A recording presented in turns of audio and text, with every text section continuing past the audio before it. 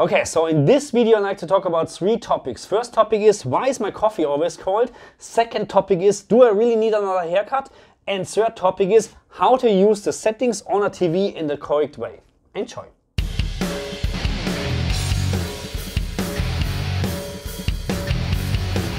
Okay, so let's talk about how to use settings on a TV, and it doesn't matter what TV, in the correct way. And why I have to do this video, and yeah, by the way, this is not coffee, this is tea. Because my throat is killing me.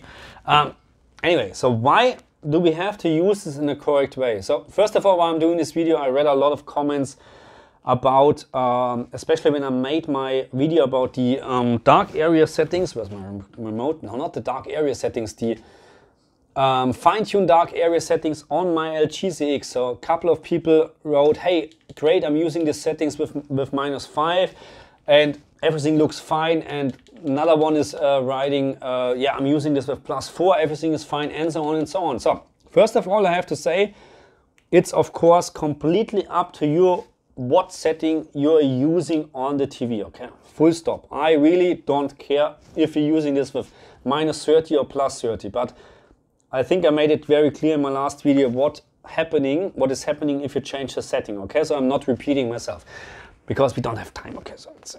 So anyway, what I'm trying to tell here is, when I'm calibrating my TV, let's say for the game SDR mode or game HDR mode, doesn't matter, I will do this once and then I will leave it, okay? Until I'm doing a new calibration and I think, hey, maybe I changed now, something has changed or whatever, or I'm trying a slightly different color temperature, okay? So, why I'm doing this just once? Because we have standards here in terms of producing movies and films, okay?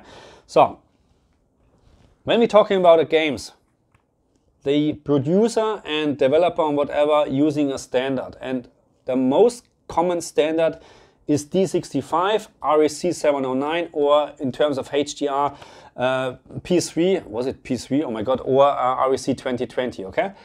Those are standards by movie, by games, and so on and so on. And the developer, producer working within those standards, okay? So, that means when we are able, or when we can actually calibrate our TV to the D65 standard, which is the common standard, then we have a very good chance that we have exactly the same picture as it was intended from the developer, okay? Because they have an idea about the game, how it should look like, okay? So, and even we don't agree, let's say, with how the sky is looking or how the flower is looking, when we have calibrated our TV, then we have exactly how it was intended.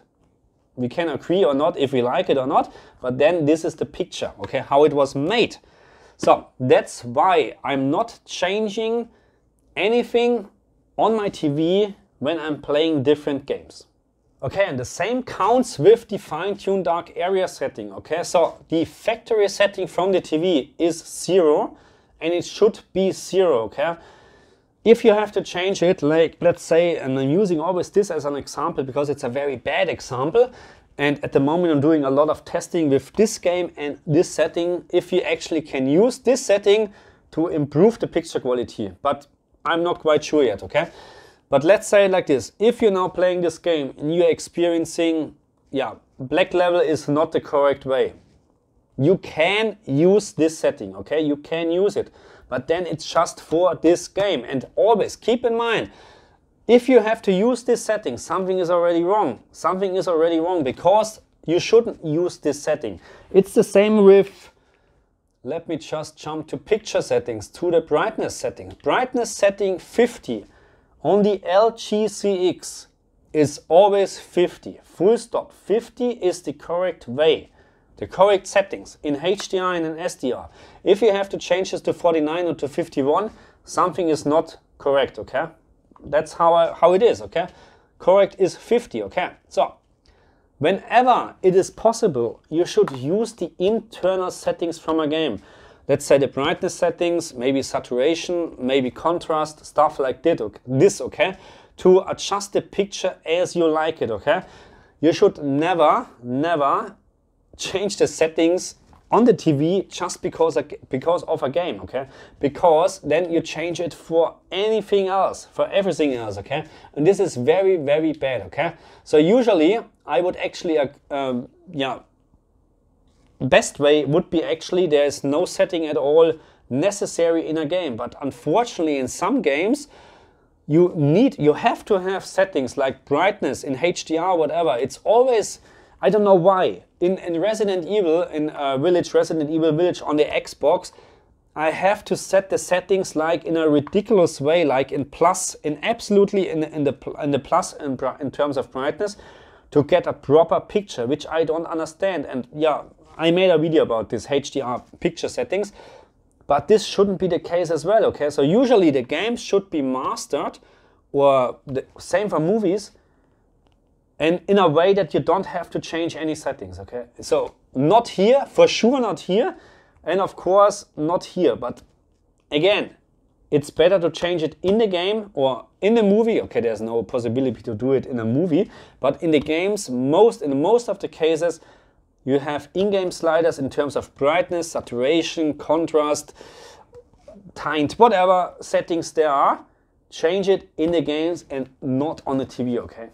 Okay, so let's summarize this video, okay? So changing picture settings on the TV just because of a game, very bad idea, okay? If there is a possibility to change it in the game, do it in the game, because then it's just for the game and not for the whole input, like the Xbox in my case here, okay?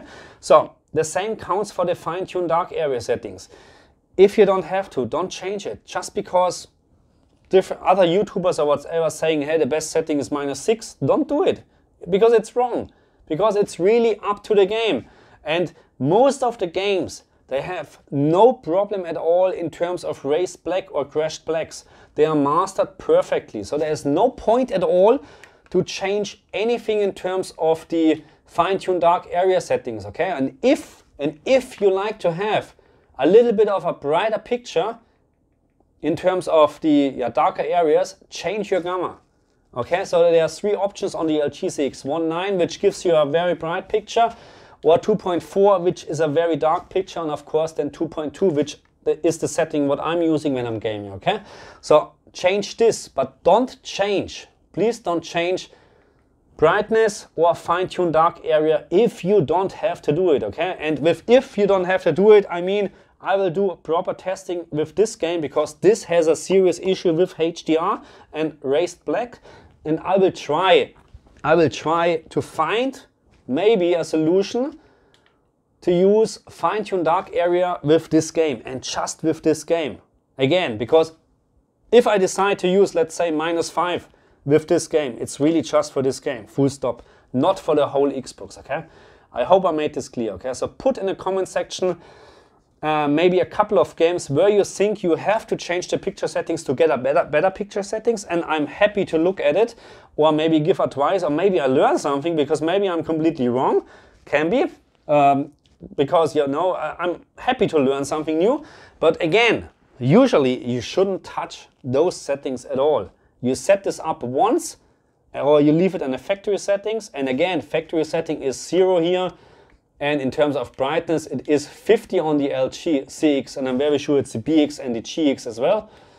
And you can, of course, we can argue about color and sharpness, but this is actually different story, okay? But not, no, actually not, because color is also, if you calibrate it, you have one setting and that's it, okay? So again, video is already too long, okay? So put in the comment section what you think on, and put some examples on, or from games or from movies where you have to change picture settings, because otherwise it looks ridiculous, and I'm happy to have a look in it, edit, and yeah, then I will comment as well what I think about it, okay? So thank you very much again, and I see you next time. Bye.